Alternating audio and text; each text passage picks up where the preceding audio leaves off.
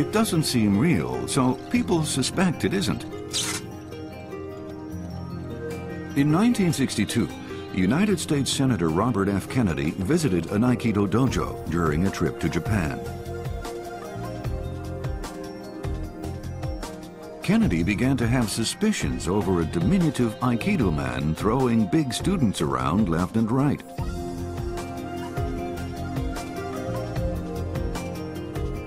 Out of the blue, he told his bodyguard to take the challenge.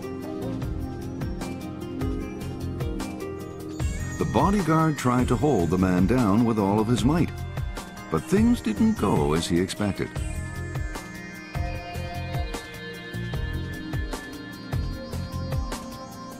Later, the big guy tried to soften the blow to his pride, claiming he'd missed breakfast that day.